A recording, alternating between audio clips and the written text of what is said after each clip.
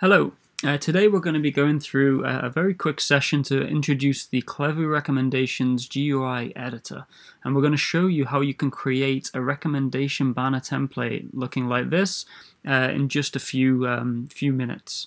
But before we get into that, I just want to take a moment to introduce some of the core concepts of the Klevu Recommendations Editor. So on the right hand side here we can see a live preview. At the top we have a title.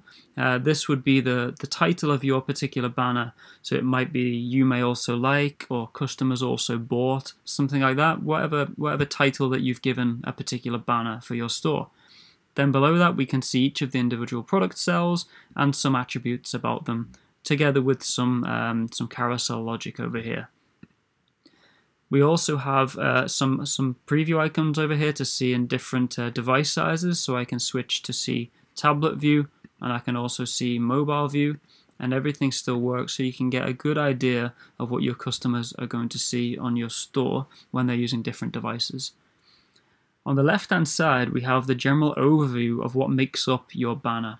So if we just take a look at the product area for now, so this product area represents a single cell of a product in your banner. So we can see within this product cell we've got an image over here, we've got a badge or a ribbon up here, then we've got name, color, and price. Name, color, and price. Then at the top of this we've got the scrolling and navigation, and this is what controls these this carousel, and this is where we can configure it. And this is all contained within this one area called product list area. Alongside the product list area, just above it in fact, we have the title area, and within here we have just one component called recommendation title.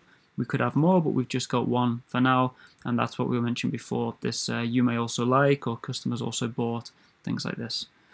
And at the very top we have this banner area, which is your root component. It's your very top level, and everything else is held below this one. So let's dive in and try and recreate this from scratch. So I'm going to switch over to a blank template, and let's build this step by step together. So first of all we click on the plus, and we can see a pop-up that shows add component, and we're given here a list of just one component now because there's only one component applicable when we've got nothing else over here. So first of all we click on banner area, and we can see this has been added, and then within this we can add another one. So now when we click on component we can see we've got a few more options, and the options available here will change based on the context of where you are, what kind of component, what area you're adding a component to. Also we might be adding new components periodically, so things might look a little bit different here, but the concept is the same. You're adding a new component. So let's start by adding our title area to the top, and then to this let's add a component called recommendation title. And we can see that this has appeared straight away. Now, alongside title area, we want to add a product list because we want some products to appear down here. So let's go back to the banner area, click on the plus, and this time let's add product list area. Now to this product list area, we want to add individual product cells. So let's add a product area. And this, you can see this icon looks a bit like a product with an image and some text. Nothing appears yet because we haven't added anything to it. So if I click on plus, for now I'll just add an image. And now we can see something starting to look a little bit like a recommendation banner. So let's take a pause here just to fix up some of the styling, because we've got some, this text is quite close to this. So let's come over to the recommendation title, and we'll see that we've got this cog icon here. And in fact all of the components have a cog where you can configure some extra settings. So let's click on this, and we can see here we've got various controls that we can use to configure this particular component. So let's just make the font size a bit bigger, so change from 12 to 15, and then let's add some margin. Let's maybe add 2% margin, and now we've got a little bit of spacing over here. So you can play around with all of these settings as you wish, changing font colors and alignments and things, but that's all we need to do for now. So let's come out of there. The next thing we want to add is to the product list area, alongside our product cells, we also want a carousel. So let's click on the plus once more and add some scrolling and navigation. So let's click on this, and we can see here we've got scrolling and navigation, and we've actually got these arrows appearing, and when I click on them we can scroll through as you would expect. If we configure this, we've got various options available, like the different styles of buttons that we might want to use.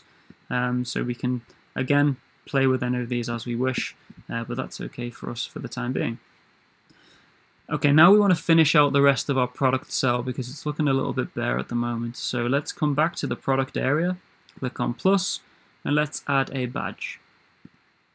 So we can see now we've got the word sale appearing on every single product.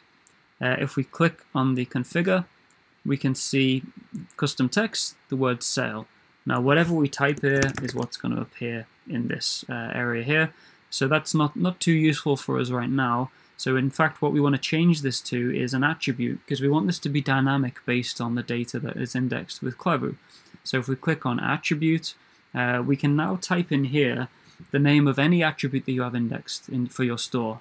So for example, if we add color, we can see the word green appear, or yellow or green. So this is the color of each of these particular products. I'm just going to make this a little bit easier to see. So I'm going to change the background color to black. And I'm going to change the font color to white. So now we can see over here, it's appearing a bit better. And I'm going to change this to a circle. Okay, so we also have various different ribbon types available. Let's go with the circle one for now. I don't really want to use color for the badge over here. I'm going to use that somewhere else. But for this particular store, we actually have an attribute called stock level indexed. And this gets populated when for this particular store, when there's high stock or low stock, we have some data available. So here you can see that for this particular product there's high stock, but there's no badge appearing for these ones because they don't have any value for that attribute. So let's drop out of here. That's our badge done.